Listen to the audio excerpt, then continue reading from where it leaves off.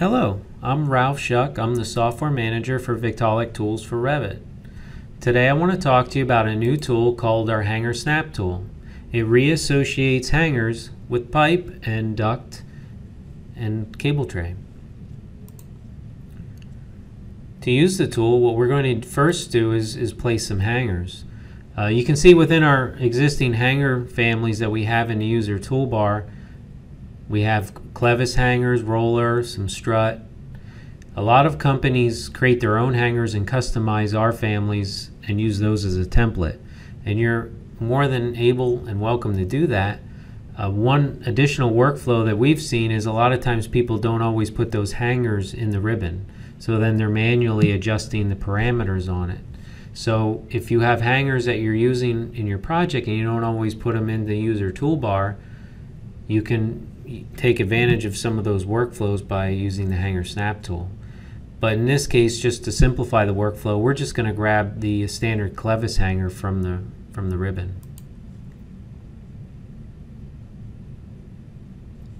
I'm going to go with the default array settings, so we're going to click OK. So as I click on the piece of pipe, you can see it arrayed the hangers. Now what obviously happens through coordination is you have to move a piece of pipe. It might be a few inches to a few feet, and obviously at that point then the hangers a lot of times are left behind. So what's nice with the Hanger Snap tool is I can just come in here and do a rough window selection. I can grab pipe fittings, pipe accessories, and as long as I get the hangers I have in this selection will be filtered and will be applied to the use of the Hanger Snap tool. So the Hanger Snap tool can be found in Victaulic Tools underneath Fabrication Hangers, or you can find it over in the Modify ribbon under the same location underneath the Fabrication Hangers Hanger Snap tool. I a lot of times set up a keyboard shortcut of HS, and then I'll utilize that so I can easily access the command. But since I had the hangers selected, I just click on the piece of pipe and you can see all the hangers reassociate to the pipe. One of the challenges that we see customers dealing with is slope piping. That can really be a challenge when you're moving hangers and coordinating piping.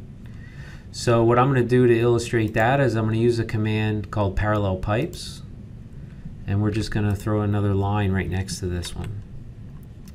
I can come over here to the other end and I'll tab over that system, and in Revit I can easily apply a new slope to that piping system.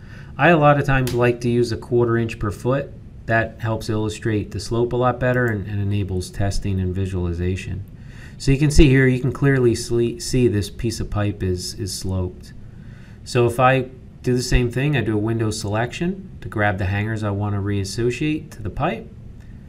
I can go to Vic Tools, grab the Hanger Snap tool, select the piece of pipe,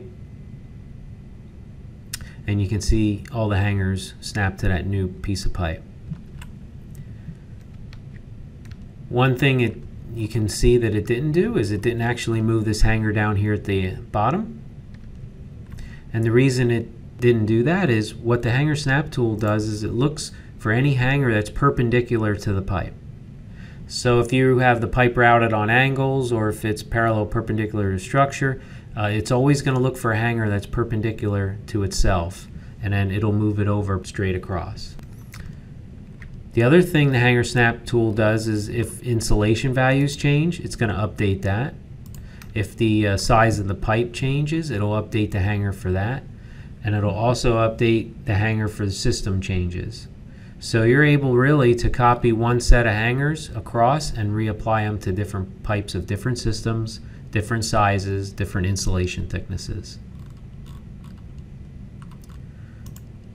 So hopefully you can see the value of the new Hanger Snap tool, and we appreciate your time for watching this video. Thank you.